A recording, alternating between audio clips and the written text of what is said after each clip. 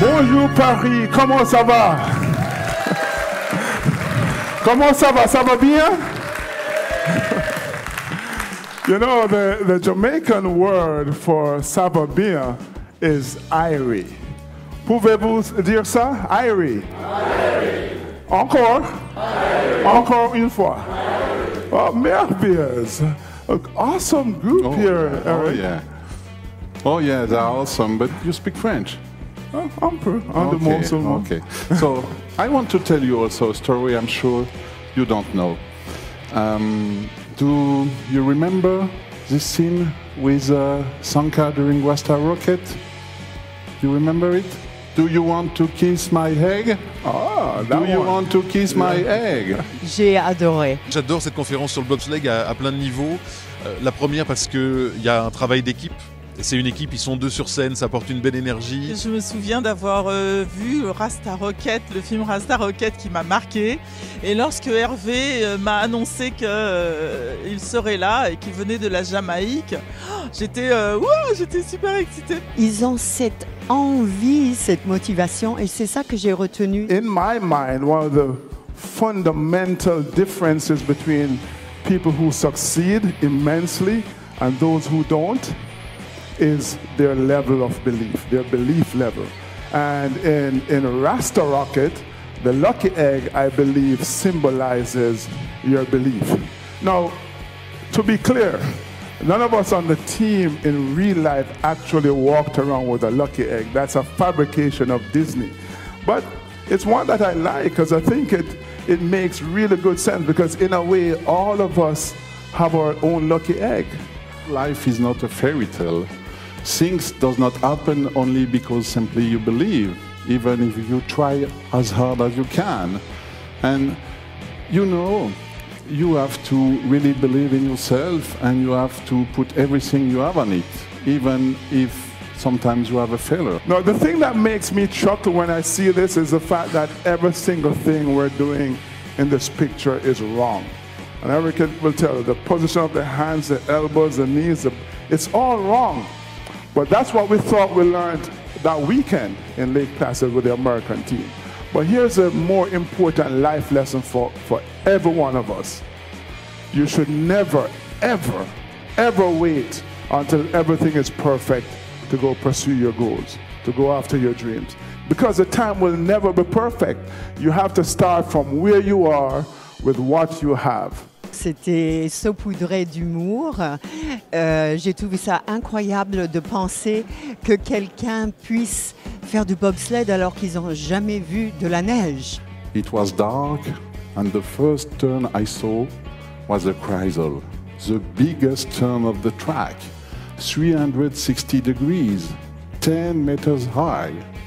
And then I hear the speaker from the track. Track is clear. And then a bob was coming, and I hear the sound of the bob getting louder and louder as it comes down the track. He's coming, and then, oh my God. You have to create a vision. And what is vision? Vision is this compelling image that you have of what you want to create for yourself and the world around you. It's what I call a preferred future state. It's that which you aspire to achieve.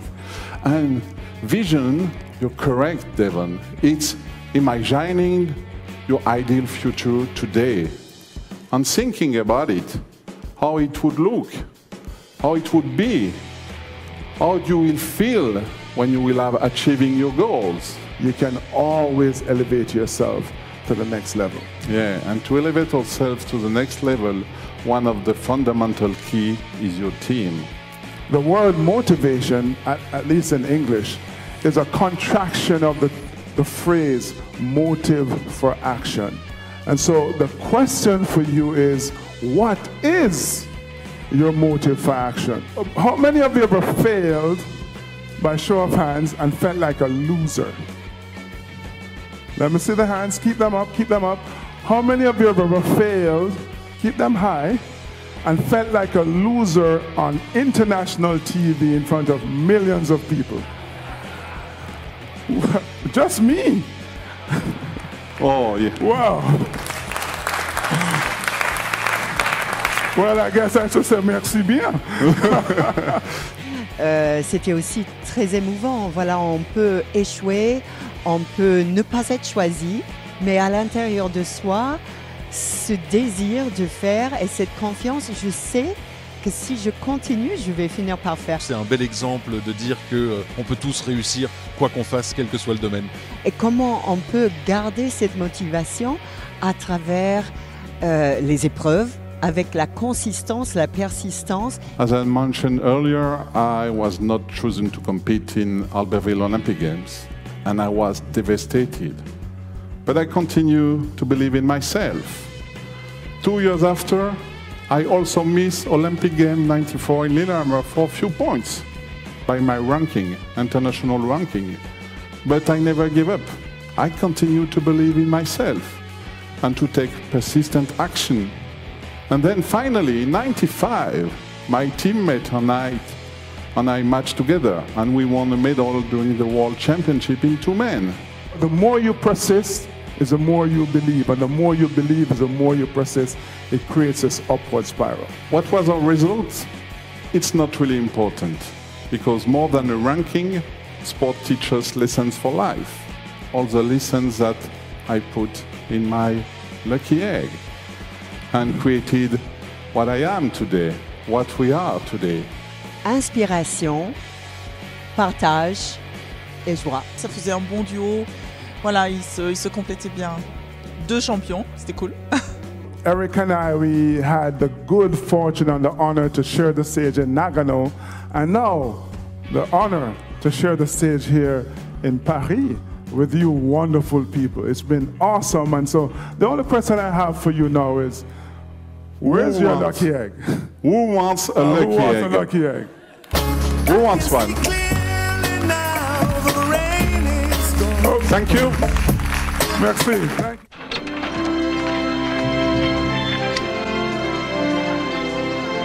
Ready? Ready. Feel the rhythm. Feel the rhyme.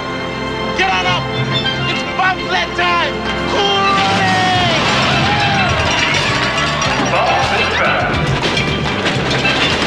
That's a hair faster than the Swiss. Boy, that's a real big difference from yesterday. Well, this is an absolute shock in the making. Yesterday, they were falling down almost at the start. Now they slide in smoothly. Yesterday, their heads were bobbing everywhere. Today, they're almost in unison.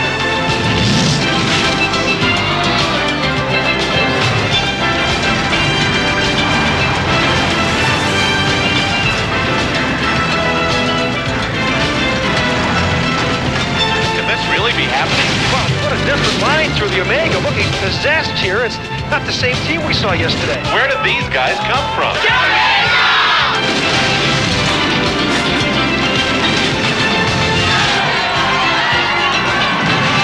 Well, they're real serious because he's got a lot of fear about this big 4-man sled. He's all over the course right now. Watch. I don't think the speed's important here. He just wants to get to the bottom. Ooh. All he can do, up and down in the Kreisel. This bad for a 4-man to do. They're watching the outlet here. Look at the head. Oh, he's over! Oh, he's got problems there. Stay in the sled, guys. Oh. Look at a 4-man. Got to stay in. They've got to tuck in. Got to keep their heads down. The driver, he's got it out. Really got to fight to get his head under the cowling, try and protect himself. Oh, he's had problems there all week long. Lynn, I don't like that at all. He came off that outlet with a lot of power. Oh, look at the head. I don't like that. There are medical people all around the track. They will be there. We're not going to speculate as to what's happened here. We'll wait and find out. Again, the safety of this track is just proven itself over and over. Look at them, they're smiling. You see all 4, you see there, 1 in front of the sled, 2 more directly behind the sled and behind the official, one of the Olympic officials. The 4th man is there. We are happy to see that the bobsled team is okay. They did not make it across the finish line, so they will not be racing in the 4th heat. And after that crash, I don't blame them for watching the rest of it.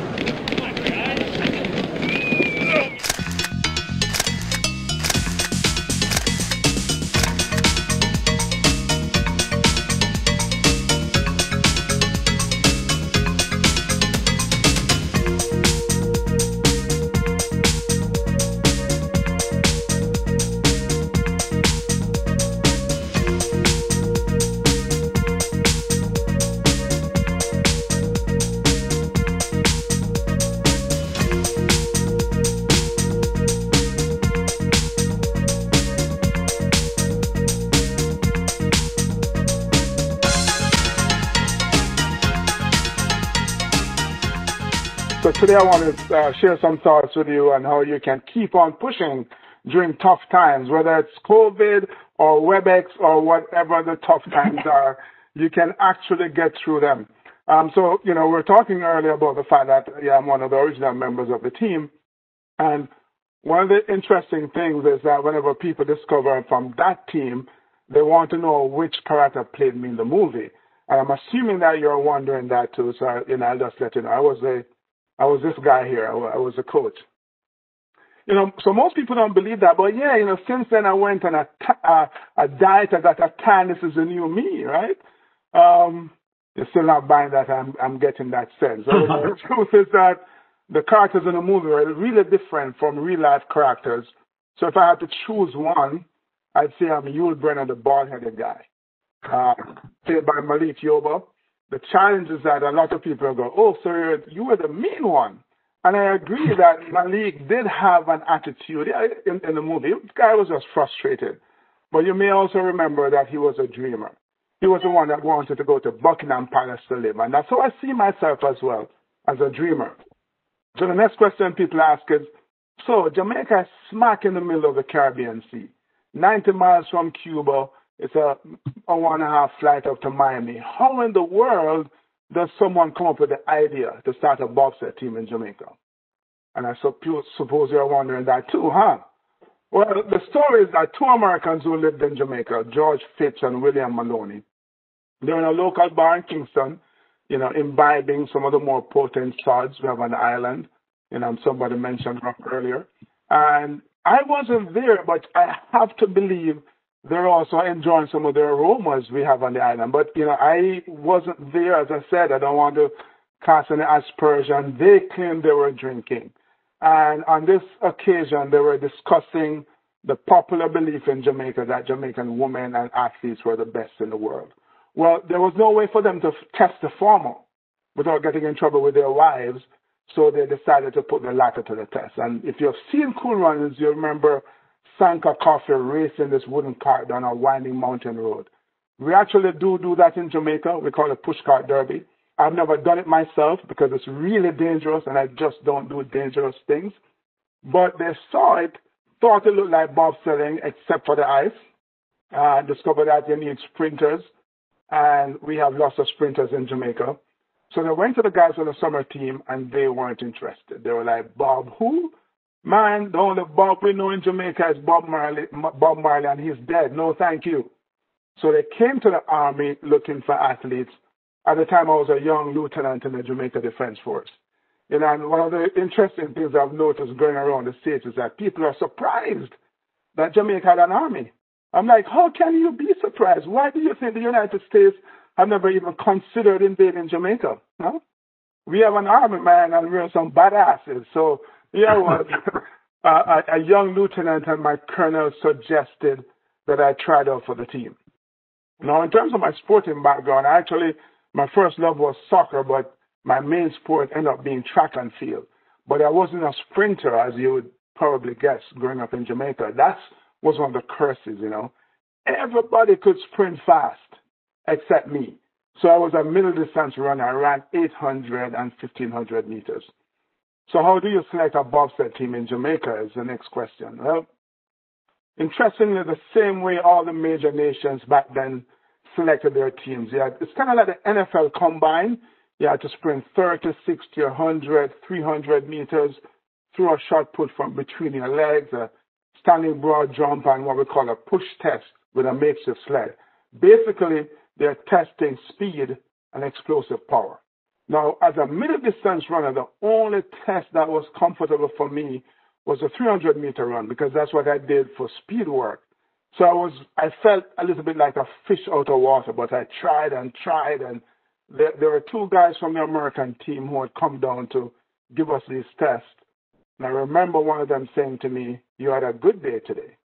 And I was, relieved. I excelled. I went back to the officer's mess. It was a Friday. I was so exhausted from 2 days of effort. I just fell asleep, slept through the entire night.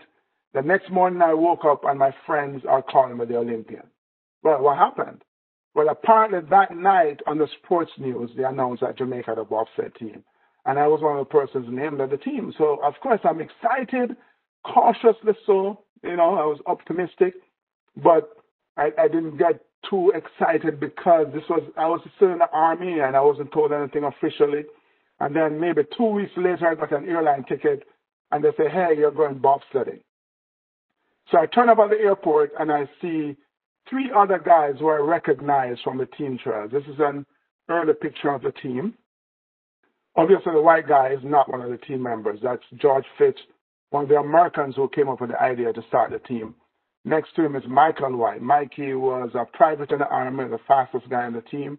Next to him is Samuel Clayton. Sammy was the only civilian on the team. He was an engineer with a railway company and unfortunately passed away this past March from COVID. And then that's me next to him, a lieutenant, platoon commander, and Douglas Stokes was a helicopter pilot and Army captain. So we fly up to New York, met George, drove up to Lake Placid, New York, which is about 5 hours from where I live now, where we met our coach, Howard Seiler, the other white guy you see pictured here. Now, this black thing you see between us, that's a 2-man bobsled that Howard had in his driveway. And it's the first bobsled we're seeing in our lives. This is September 1987, by the way. Remember when the Olympics were? February 1988.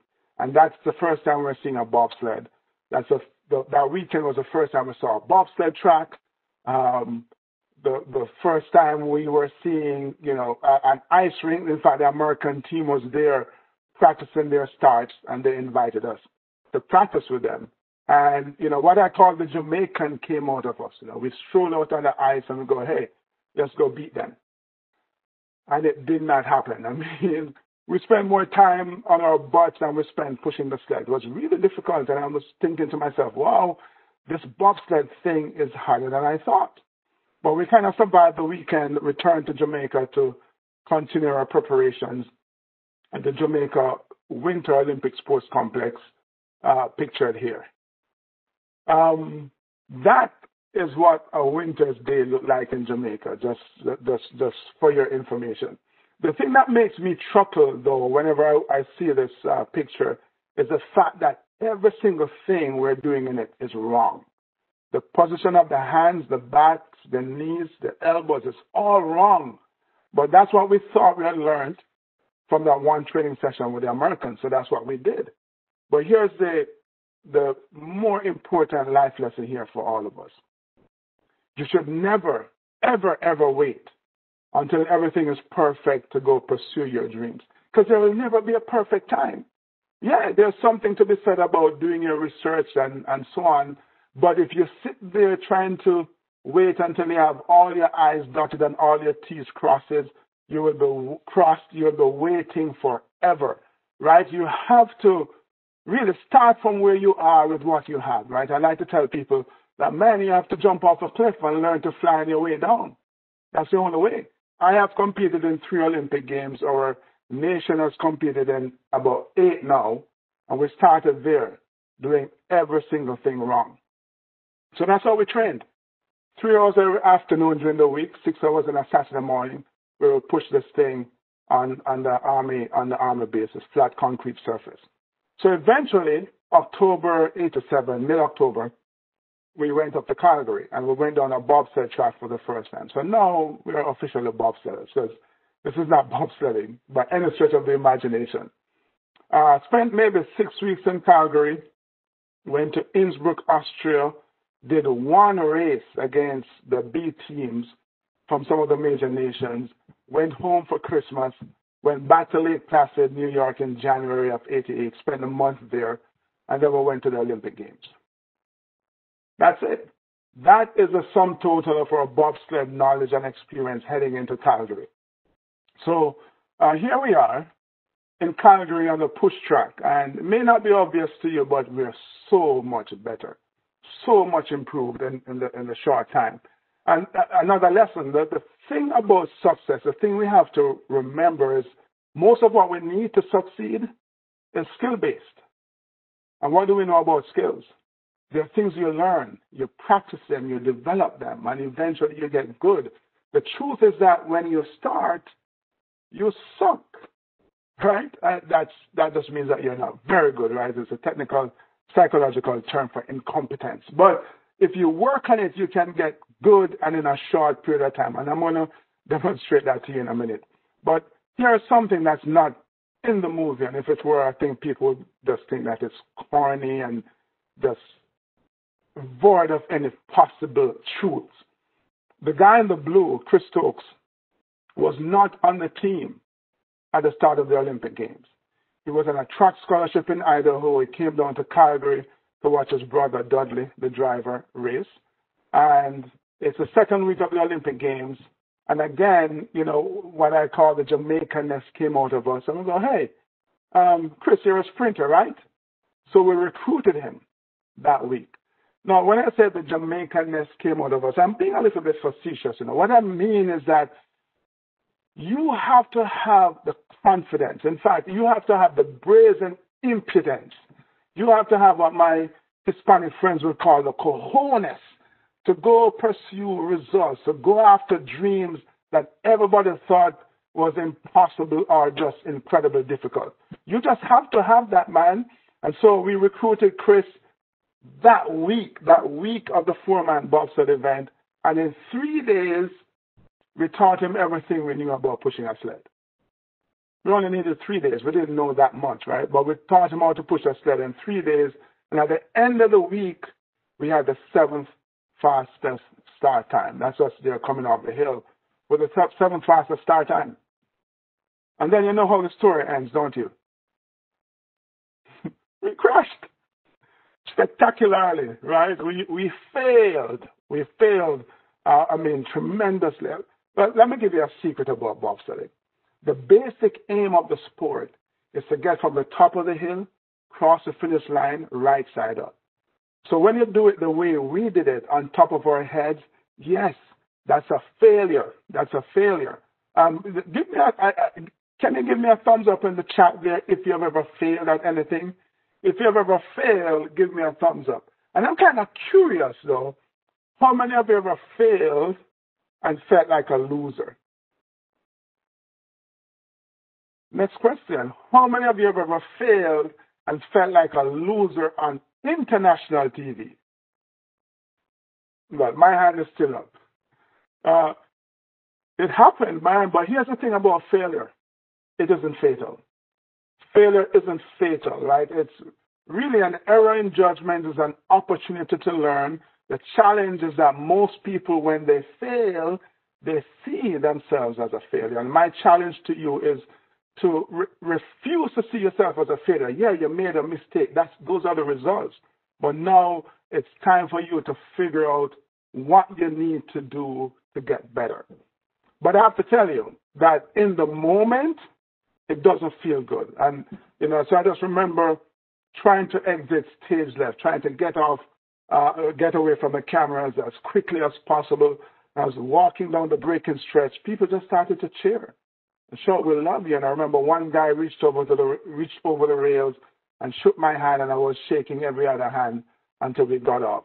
But in the moment, I just remember thinking, wow, how embarrassing, and we had let down an entire nation. That's a heavy burden to be shouldering, right? You feel like the hopes of an entire nation is on your shoulder. And so we're really worried about going home because we just failed in front of the world, representing a country that is so accustomed to excellence at the Olympic Games. And we thought they were going to ridicule us, but wow, the response couldn't have been different. To the point where the government made stamps with our faces on it. And this was, obviously way before text messages and emails and so on. And I remember I'd get a letter from a friend, and on the envelope is a stamp with my face. I'm like, wow, what a handsome devil, It's kind of cool. But, so that was Calgary. After Calgary, so in Calgary, I was the number 2 guy on that 4-man sled. After Calgary, I became a driver. So here I am driving the sled, the 2-man in 1992, Albertville. and again in 98 in Nagano. And since my time on the bobsled slopes, I've become a motivational speaker, traveling around the world a little bit. Now I get to go around the world from my home. It's kind of cool how technology works, right? I've written a couple of books, children's book and a semi-autobiographical motivational book. Very involved in giving back to the troops. And so I've traveled around the country and a little bit overseas, just saying thanks to the troops. Passionate about children's issues. So here I am as an athlete ambassador for Right to Play, a group that uses sports and play to teach life skills, health skills, and conflict resolution to kids in refugee camps. And so this is me in Sierra Leone, and if you have watched Blood Diamond, it's a absolutely true story. It's harrowing. And a lot of these kids, they're orphans because the country that was just ravaged by 10 years of civil war and HIV/AIDS. And so, the only time they get to become kids, quite frankly, is when they're in our program. Hanging out with them there. This is me at my old elementary school, back in the old neighborhood. Rather rough, impoverished, and many of the kids are going to school without breakfast. And so my foundation, the Keep On Pushing Foundation, support a breakfast program at the school. We have fed over 6,000 kids in the last number of years. And we have a school supplies program as well at that school and about 10 other schools in the old neighborhood. And we're almost putting the finishing touches on a new building. This is a building here, is a sick bay, we call it, a place where kids who aren't feeling so well during the day can go hang out. And again, because it's such a challenging environment, it has a private room for the guidance counselor to be able to speak to some of the kids who may be having emotional issues. So, there are lots of themes and lessons that I think connect all of the slides I just shared with you. And, I'm sure you can see some kind of challenge in some of them. But for me, the one that is most important, is this philosophy of keep on pushing. Now, what's that, you might ask? Obviously, it has a bobsled analogy. That's how you start the race. You have to push the thing. But it's not one massive push, as you might think, right? It's actually a process. Because a sled, 4-man sled, weighs over 650 pounds. So, yes, at the outset, you need a massive amount of energy to get it going. But if you should stop, theoretically, the sled could come to a halt. So you have to keep on pushing because, remember, the goal is to get to maximum speed in as short a time as possible. And even as you're heading down the track in a real way, you're still pushing against the ice conditions, the weather conditions, the twists and turns of the track. And you're also pushing against the limits of your own abilities. You're trying to do better than what you did previously. Right? Now, that to me sounds like the success journey of life, right? It's a ever-changing dynamic process through which we evolve, through which we transform ourselves, we grow, and we also help the people and the organizations around us to grow. It also obviously speaks about persistence, finding a way to get over the obstacles that we may be facing in our lives.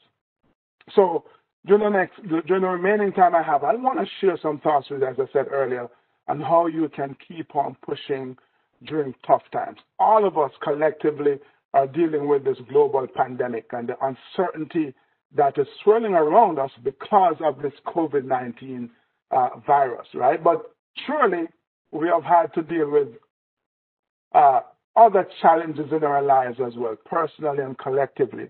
And so I want to share with you 5 ideas, my 5 Ps, I'm calling it, on how you can push through tough times. And hopefully at the end we'll have some time I can take some questions and we can continue the conversation that way. So if you're good with that, give me a thumbs up again.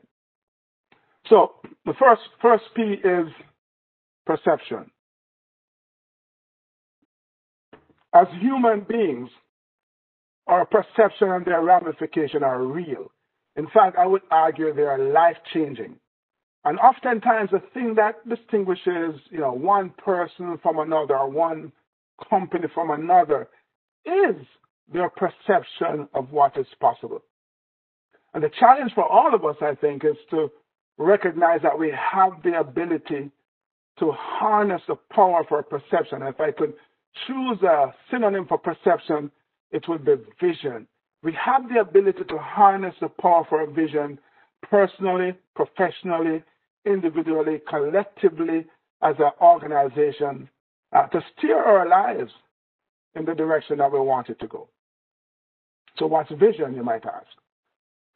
I call it a preferred future state. It's an image in your mind of a very different, far more dynamic, far more vibrant, far more, engaging future than what's here now. It's this clear alternate view of the world, this clear alternate view of your world and how different it would look once you have taken certain actions, once you have implemented certain changes. Now, I know that there are, any number of things in our lives that we have absolutely no control over, right? None of us have any control over the circumstances of our birth. We didn't get to choose our parents or where we grew up. We can't control what the government does. We have no control over how the market behaves. We certainly have no control over the fact that this pandemic is here with us. Now, if we have all of these things happening in our lives that we have absolutely no control over, what does that mean for us? Does it mean that we are destined to fate? I think the answer is no, right? We do have some control. What can you control? You can control the thoughts that you have, right? You can control the images that you visualize, and you can control, as a result of those two, the actions that you take. So yes, you may not have control over the circumstances that you find yourself in, but you can control these things. So guess what happens? The circumstances that we have no control over is there, but you have your perception, right? How you perceive, how you receive, how you choose to look at the circumstances that you find yourself in, right? When you combine those two, you end up having the power to decide the outcome, as it were.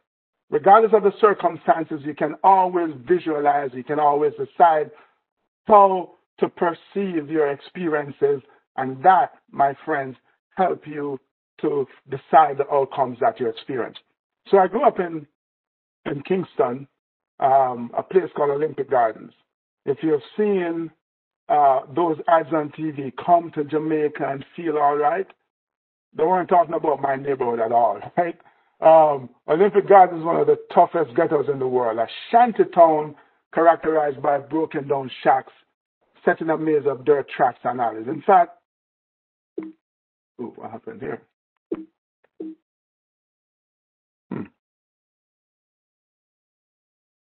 This is the house I grew up in. I'm not sure what happened to my clicker here just now. But this is the house I grew up in Olympic Gardens. And that's kind of what it looks like from the street. So as a teenager, when I was not in school, I was home, this lamppost was my favorite hangout spot. And I often ask my live audiences, what do you think I was doing there? And I'm not embarrassed to say I was doing the D word. And most people go, drugs? I'm like, no, man, I was dreaming. I was standing there, I was dreaming. I was visualizing, right? I was changing my perception of my environment, because standing there I had a really great view of forest hills lined with big, beautiful mansions, right? Houses that would fit right into almost any affluent neighborhood in this country. I just had to look up and I would see them. So I would just stand there and I would dream. And I'm kind of wondering, for you, if this was your situation, metaphorically speaking, right? You're going through a tough time, and when you look around your environment, when you contemplate your circumstances, there's nothing in it that suggests that there's a way out. There's nothing in your circumstances, in your surrounding, that would suggest that success is even remotely possible for you. I'm kind of wondering how many of you could still stand by that lamppost and imagine this. You know, again, with my live audiences, not everybody put their hand up, and I tell them that, hey, you know what, you are selling yourself short, because each of us have the ability to become that which we aspire to be. And the only limitations, the only real limitations are the ones we impose on ourselves to the limits of our imagination. So, yeah, I stood there and I just kind of visualized, man, and less than a year after high school, I went from living here to living there. That's the Royal Military Academy, Sandhurst in England. So I go from living in one of the worst ghettos in the world to the most prestigious military training school in the world. This is the British equivalent of West Point. Less than 3 years after high school, I go from running on a gravel-strewn dirt track to creating history, sprinting on ice. So, I guess the moral of this story is that anything is possible. Regardless of your circumstances, know that you have the power to choose how you see your circumstances. You have the ability to imagine a different outcome and in the end, create a different outcome. So, hey, I want you, your strategy here is to spend some time visualizing and affirming the outcome that you would like.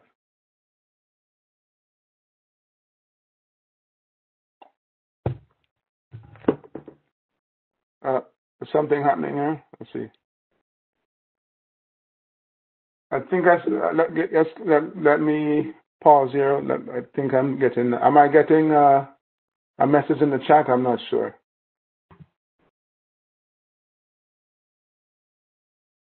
Yeah, they're just agreeing with All right, you. all right, let's connect here. Okay. All right. Yeah, thank you for that, Steve. Absolutely. So I just want to make sure that I'm not losing anyone. So the second P then is purpose, right? So perception, vision wants to know, where are you going? Purpose wants to know, why do you want to go there? Why do you exist? And it's not from a, existential kind of, what is the meaning, what is the meaning of life kind of way. It is, hey, what significant contribution do you make to your team? What significant contribution does a team make to the company? What significant contribution is a company making to the community it serves, so its clients?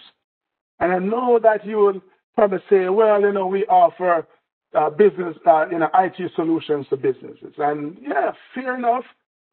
That's true, but understand that for you to connect with your purpose, you have to, here we go again. You have to elevate your thinking way beyond your job title and job function. That's the only way you're going to connect with your purpose. You may have heard it before, but I tell it again. The story of this passerby. He was going by this construction site and he saw 3 bricklayers. Asked the first guy, hey, what are you doing? And he says, oh, I'm laying bricks. It's a fair answer because that's what you do as a bricklayer. You lay bricks, right? The second guy says, oh, I'm building a wall. Again, can't argue with that. If you lay enough bricks, you will build a wall. The third guy says, when asked the same question, I'm building a huge, magnificent cathedral to which people from all over the world can come and experience peace and serenity as they worship their God. Now, it's clear to me, I'm sure to you, that this third guy had identified his purpose. He recognized that what he was doing, it wasn't glamorous. Don't confuse glamour with importance, right? It wasn't glamorous. He was just a bricklayer. But in laying those bricks, he was serving a purpose that was bigger than himself, that was outside of himself. And so as you work, doing what you do, working together, to get through these tough times, your challenge is to determine what your purpose is. And so maybe you are really optimizing costs, maybe you're enhancing the cybersecurity, or you're improving data storage performance. That is the vehicle by which you serve a bigger purpose. The It's not what you do in itself, but but how you use what you do to make an impact in the world. The singer is using up a little bit, right? So that's why you have to be thinking about, how am I going to impact the world? And I get it that, usually when you start out, you're not thinking about how you're going to save the world, how you're going to change the world. I promise you, when I was standing at that lamppost, I was not thinking about how I was going to change the world.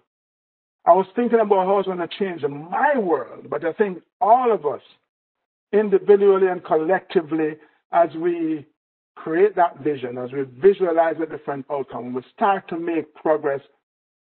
In my humble opinion, we have an obligation. The onus is on us to now start figuring out, start doing this deeper dive, start figuring out who we truly are on the inside and how we're going to use our skills and knowledge and experience and so on to make a difference, to create solutions that is going to make a difference in the lives of other people.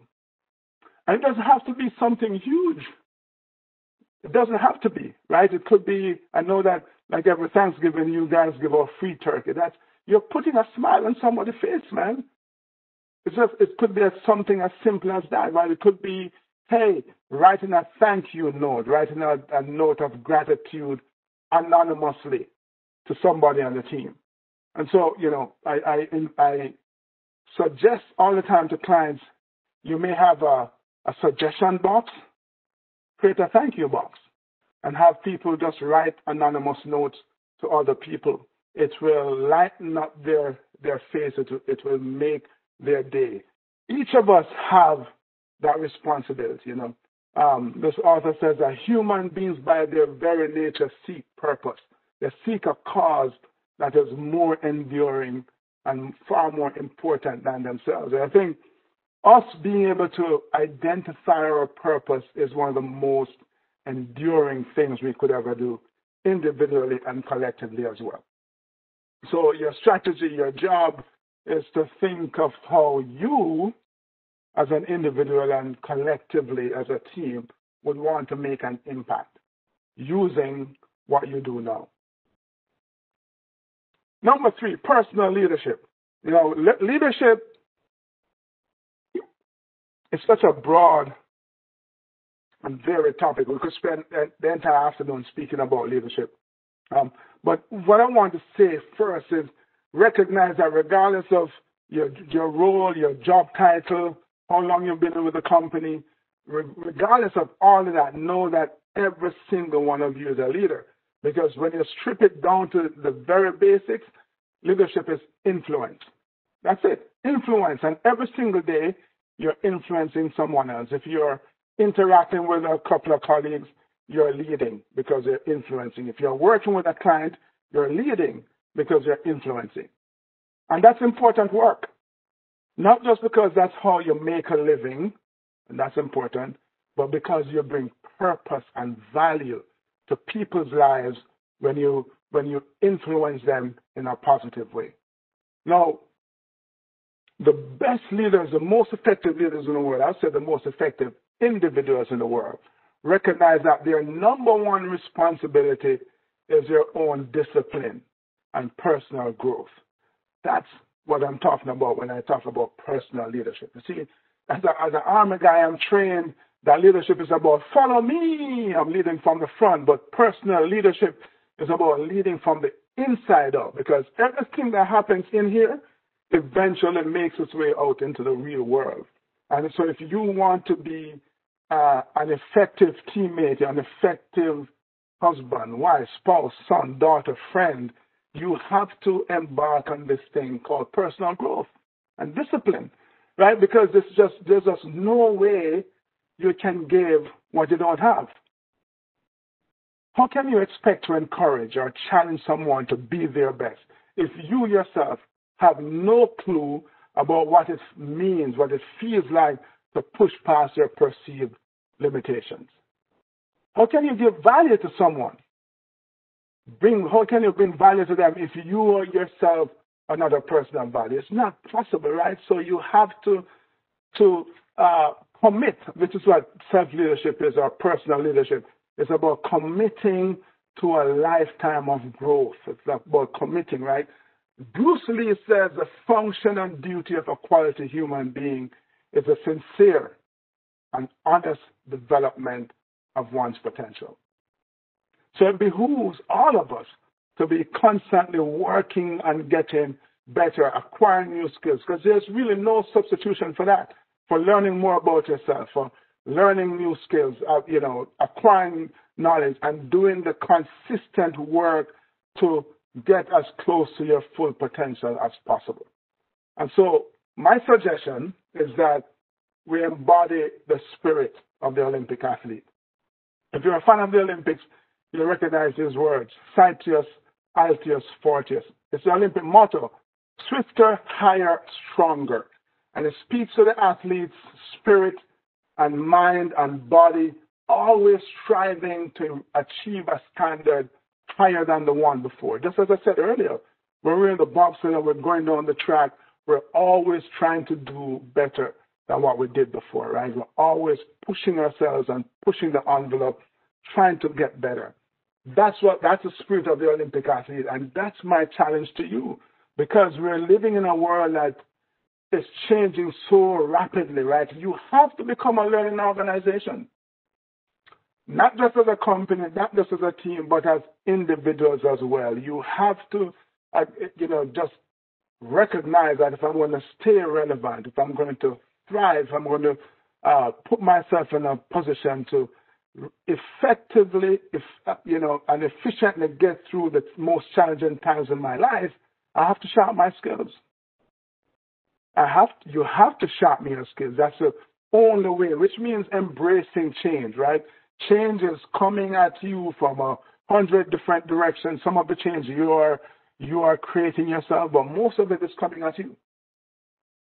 And the only way, again, you're going to be prepared is if you have that mindset that says, hey, swifter, stronger, faster, right? I know that in the last month you have been dealing with change through the ERP system, this new system of how you're ordering and shipping and reporting your orders, and it's driving some of you crazy, I know, but I think if you embrace this idea that, look, it's part of the process, life is painful.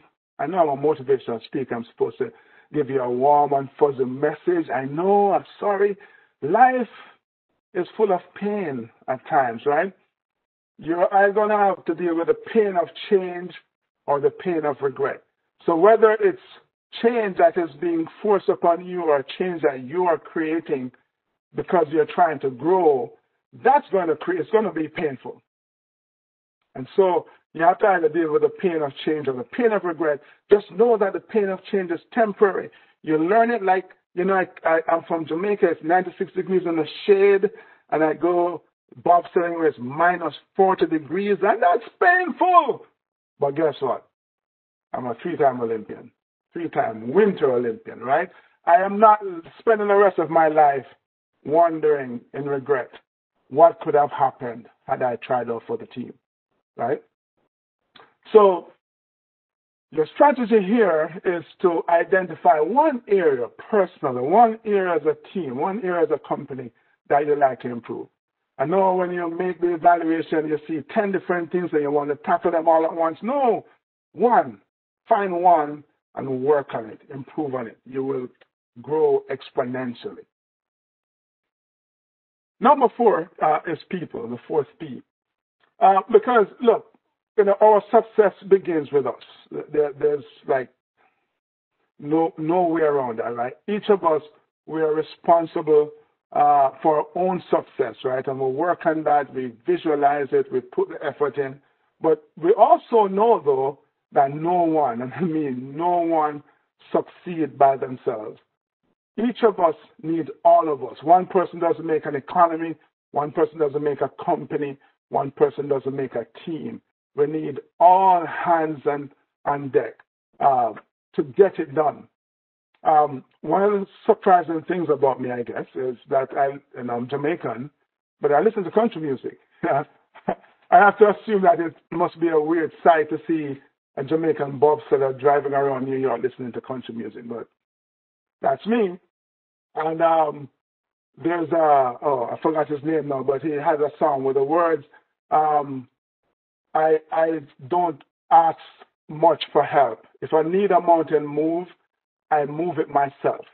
And I thought to myself, wow, what an independent spirit. The guy just is a go-getter. But I also thought to myself, he probably needs to hear my talk and engaging other people, working as a team, because you are able to get so much done, man. Our lives are forged by many hearts and hands. We need, as I said earlier, all hands on deck in order to truly accomplish our goals, right? Because the truth is that no matter how you look at it, which field you're in, how amazing your ideas are, how genius your marketing plan is, don't be fooled. Success is a team sport. You need other people. You need teammates. You need partners to help you to get it done. Those who are inside the company as teammates and the partners that you call clients, customers, you cannot succeed without any of them.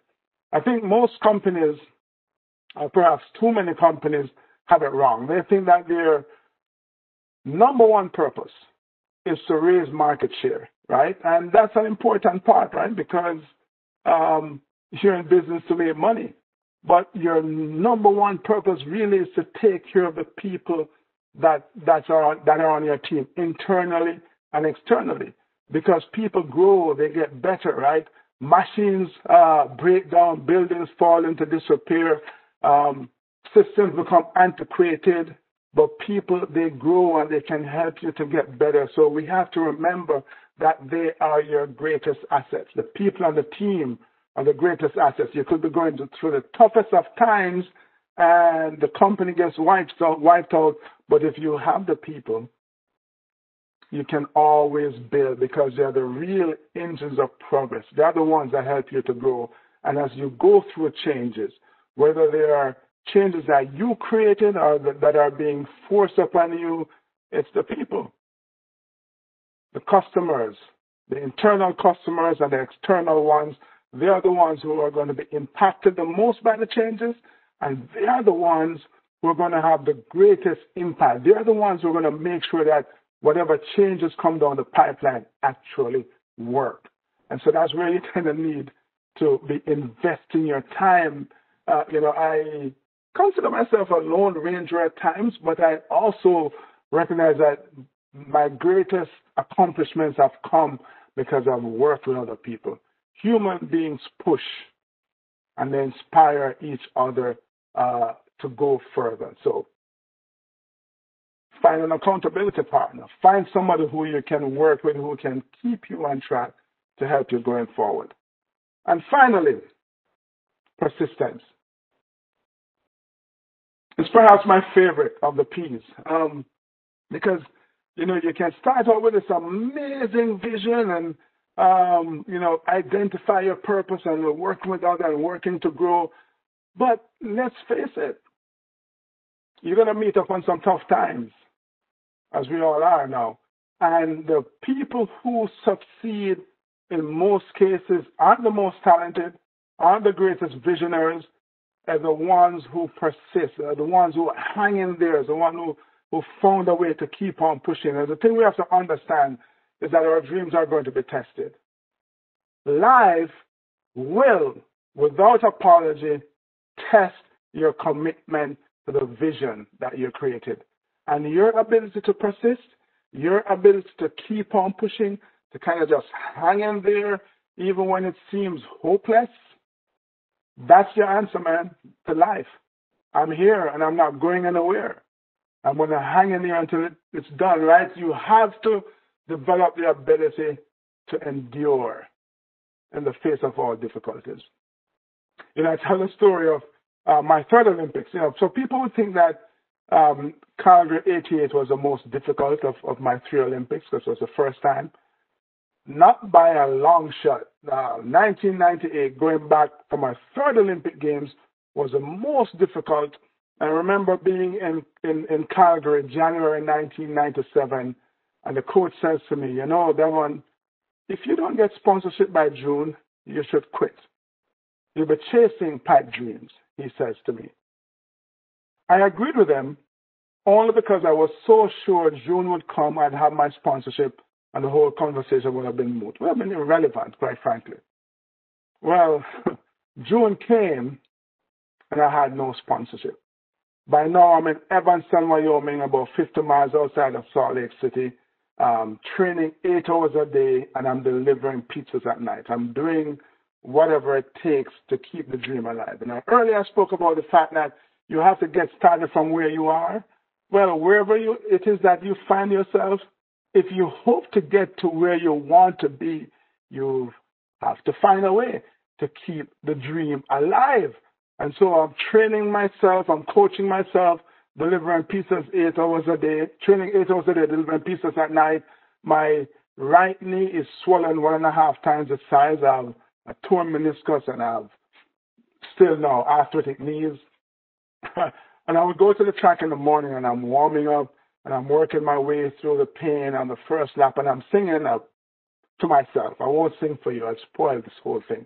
But I'm singing, I believe I can fly. I believe I can touch the sky. And I'm working my way through the pain on the second lap, and I'm singing, if I can see it, then I can be it. If I just believe it, there's nothing to it.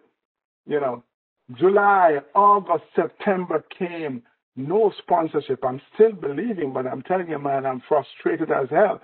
October, November, December came, no sponsorship. I did not get sponsored until January 1998, weeks before it was time to go to the Olympics. But I'm a 3-time Olympian, in part because I didn't quit. I found a way, as difficult as it was, to endure.